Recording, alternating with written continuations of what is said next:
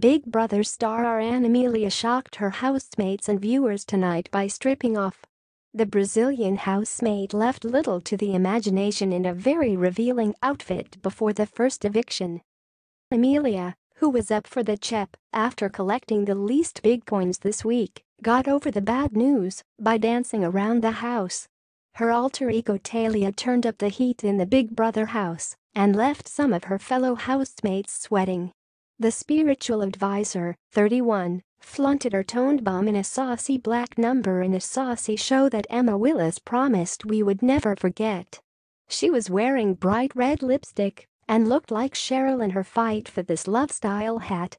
Anamélia started by walking over to Louis F. and straddling him on the sofa. This came after Louis confessed that subconsciously she reminds him of his ex. She started climbing on top of nervous Louis F. then dropped her jacket and bent over in front of him. Anamélia then took off her bottoms and got her bum out for the cameras to see.